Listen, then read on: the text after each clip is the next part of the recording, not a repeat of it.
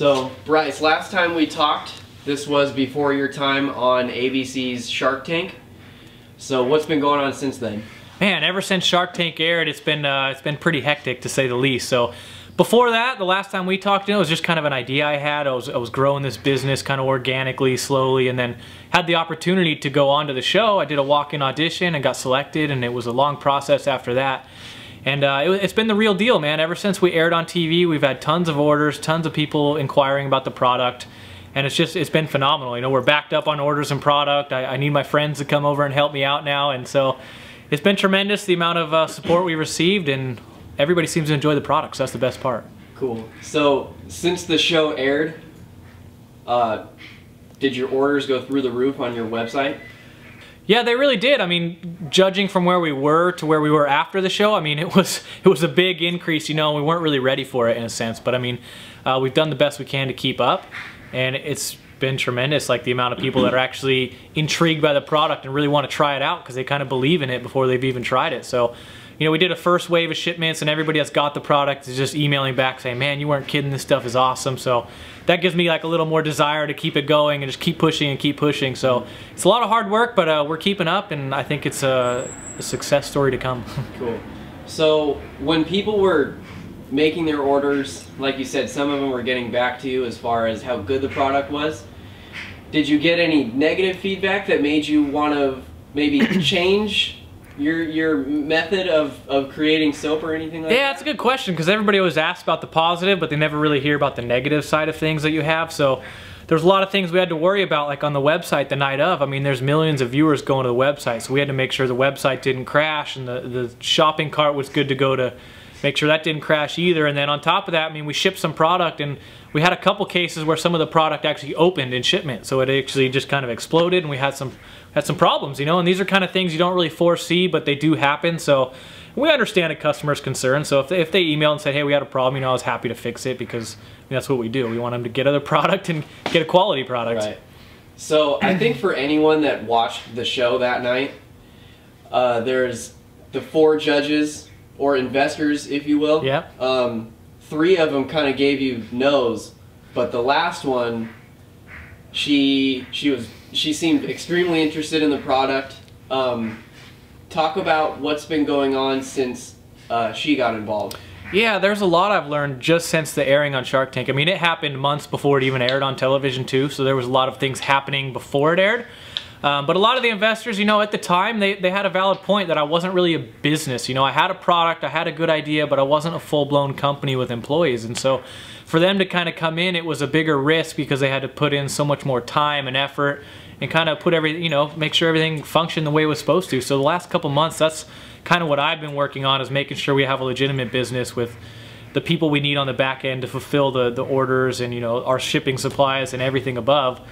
And ever since Lori came on board, you know, it's been amazing the amount of advice and she's given me, because, you know, for the longest time I thought I'd be working with her team and never really get to speak with her, but you speak with her directly. She'll call you, text you, email, whatever it needs to be. You just kind of keep it short and concise and business related, and so she's been able to give me honest feedback, and it's been great, you know, give me a direction to go. Mm-hmm. So how nervous were you when it came down to her being the last yes or no that you were gonna get? It was heart-wrenching in a sense. I mean, I've done a lot of high-end events, I guess you could say. I've done X Games and some other TV coverage, and you know, I've been kind of nervous in those things, but I'm riding my motorcycle, so I'm in my element. And going to Shark Tank, dude, it was completely out of the blue. It was out of my element, no helmet on, no goggles to hide behind, and you had to be smart. You kind of had to know what you were talking about. So going in there, I was definitely the most scared I've ever been in my life, surprisingly. But once we started talking, the nerves wore off, and it was hectic coming down to the last moment. You know, everybody was out, and Lori was on the fence about it. But she had some good points, that the product fits into her portfolio of other products that she does have. She sells to a lot of retailers that would carry this product, and so I think it's a good fit for her. So I think it could work out. Cool.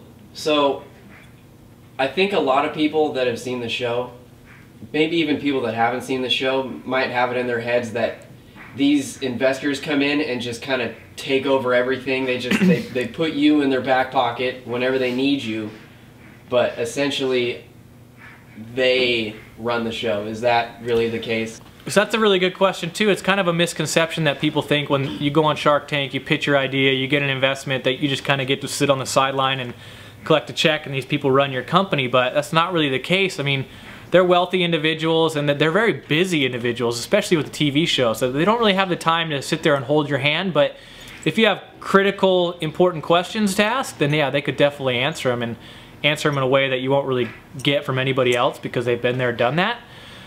So that's been tremendous, but at the same time, it is my company, and it's like everything falls back on me in the long run. If it doesn't succeed, you know, it's my fault at the end of the day. And there's a lot of work that I have to do. I got to do all the slave labor, you know. I mean, I don't expect them to come in my garage and here and pack bottles with me. That's outrageous. So it's still a tremendous amount of work, but to get that initial capital investment to be able to fund all these things, that's the important part, and that's where they really come in. So ultimately, you're still creating this product 100% handmade. You're packaging everything yourself, correct? Everything is still all on you? At the moment, yeah. You know, I did all the formulation on the product, so I really know how to make the product and what actually makes a good quality product when it comes to what ingredients we use and just even how to package it. So we have a manufacturer lined up, but I mean, what people don't realize in business is things like that take time. They don't just manufacture 10,000 units next week. You know, you got to get samples, you got to do stability testing, make sure no mold growth and everything like that. So we're still about 12 weeks out from a manufacturer production run, but in that 12 weeks we really don't want to keep our customers waiting. So we're going to continue making the product one bottle at a time and hand by hand, and call it good. So this is essentially your workshop in here, correct? Yeah, as you can see, this is the workshop. It's not much. You guys don't get a whole picture here. But we have everything, you know. We fill the product here in these jugs, which it'll have to sit for a couple days actually to finish its chemical formulation. And then we package everything with the machine in the back, every single individual bottle. We label everything and ship it. So it truly is a handmade product. Okay, so now that you got new labels and everything, just as I got here this morning. Yeah. You don't put those on yourself, right? You have them sent out to a third party to do that? We've been doing labels ourselves, but we just got some new labels, like you said, some shrink sleeve labels, and yeah, we'll send that out to a third party co-packer so they can run it through their heat tunnel to shrink it. So that kind of goes back to the same problem when we had bottles opening and shipment. Well, we got some new labels that cover the caps, it seals it, so now we don't have to deal with any leaks or anything. So that's just stuff you learn along the way. It's a problem. It's, you know, some people throw their hands up, but it's just something you overcome. So, since the Shark Tank investor came on board with you, have you and her? I mean, you two clearly come from two different worlds. Yeah. Have you two kind of butt heads or anything like that at all? You know, like what's your guys' relationship as of right now?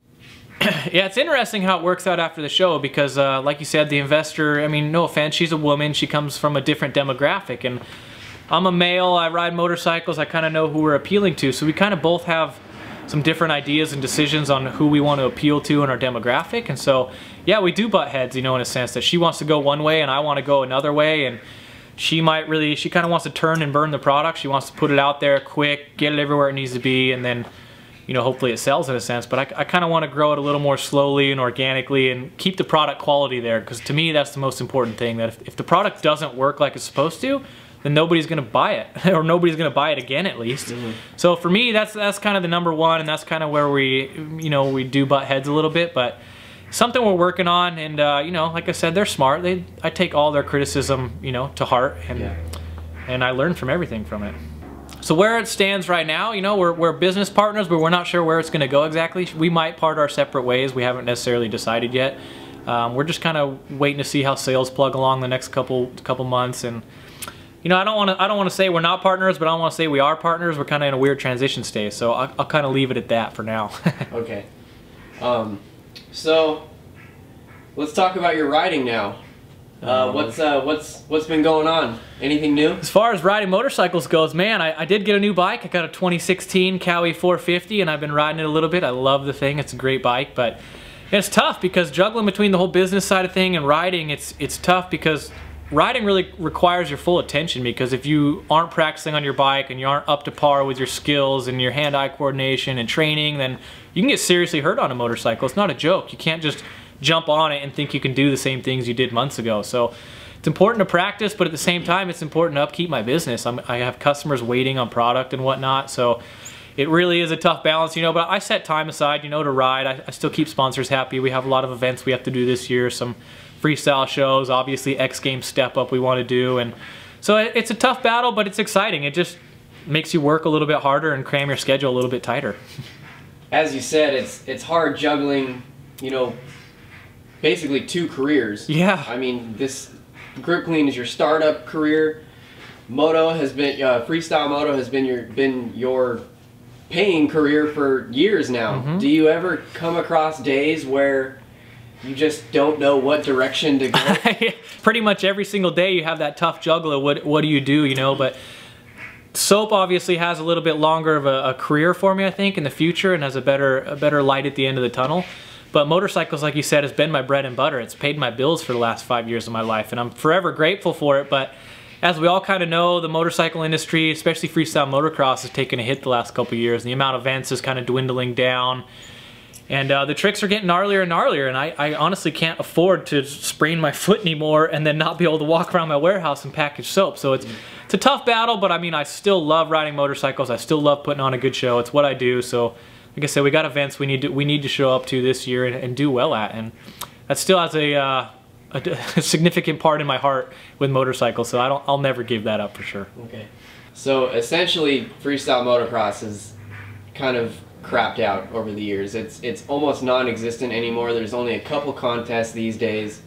Where do you get your money from freestyle motocross? I mean, I know you do demos. Is that really the only place that you can get it now? Demos for me is mainly my, like I said, the bread and butter. You do some county fairs and exhibitions, some parking lot demos and stuff like that. But I mean, as we all know, freestyle's taken a hit the last couple years, but honestly, no one's really stood up and kind of said how bad of a hit it's really gotten, and it's gotten pretty bad. You know, Red Bull X Fighters is now diminished. They have 1 stop every year.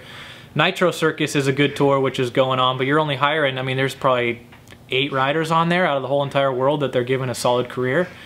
X Games not having freestyle last year was a big hit, and just a lot of promoters losing their ramps, no events. There's just not much money in the corporate world going on to support that, and so I think a lot of people haven't really stood up and like admitted the fact that there's no work there, but it's there. It's a true fact, and it's life. So you can either try to scrounge up some events here and there and make it happen, or I can kind of put my time elsewhere to where it's going to make me more money, really.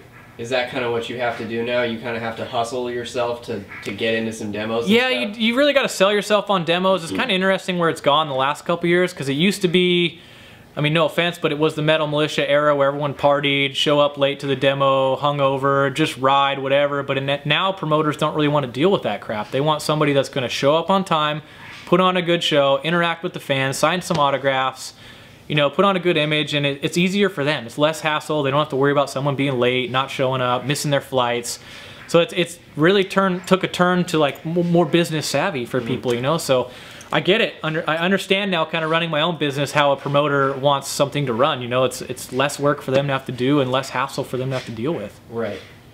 So as you and I were talking about a few minutes ago, you just got yourself a warehouse. Yeah. For Grip Clean. Yeah, that's exciting news. We haven't really announced that yet, but it's been great, because like you can see here, we're here in the garage, and it's just not working out anymore. You know, I mean, it's been a great start for sure, but you can't run a big business out of a garage. You just can't physically.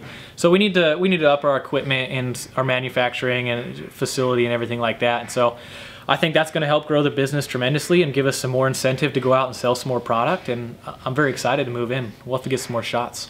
Definitely. Do you feel this is like a pretty big step for you with the whole Grip Clean thing? Yeah, it really is. I've been nervous about getting a warehouse, because I mean, it's not cheap. It's not the most expensive thing in the world, but I mean, I'm a tightwad. I'm a young kid. I like to save my money, honestly. So it's hard to do, but it is a big step. And honestly, I've also never really been this excited about something in a long time. Like, I got my new dirt bike. That was cool, but I'm almost more excited to move into a warehouse, which is funny. So it's interesting to see how things pan out, but yeah. I think my new bike will look good in that warehouse too. Definitely. So as you can see, we have about 9 55-gallon drums that we mix our product out of. We got 3 of them open here just so you guys can see exactly how it kind of looks when it goes together. After we mix it in there, we'll usually hook a tube up from our filling machine back here. It'll hook up straight to there, direct draw, and then you just kind of fill one bottle at a time, yada, yada, yada. Then you usually come along the back side. We got all our shipping boxes and supplies, and this usually we'll kind of pack our orders. We'll put our box together, put our stickers in there, some thank you cards, some sample bottles, and then it's out the door. So we got boxes on boxes. These are all shipping boxes that need to go out. It's all product that's already sold, so we're a little backed up, but it's coming. It's working. We're gonna go to work as soon as that camera shuts off.